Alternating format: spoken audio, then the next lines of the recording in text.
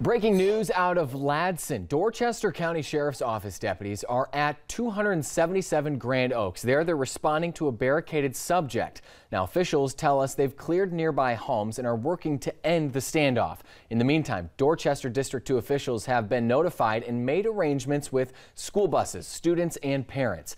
There's no entry or exit allowed to Grand Oaks at this time. Now, we do have a crew on the way to the scene. We'll be sure to update you both on air and online as soon as we have more information.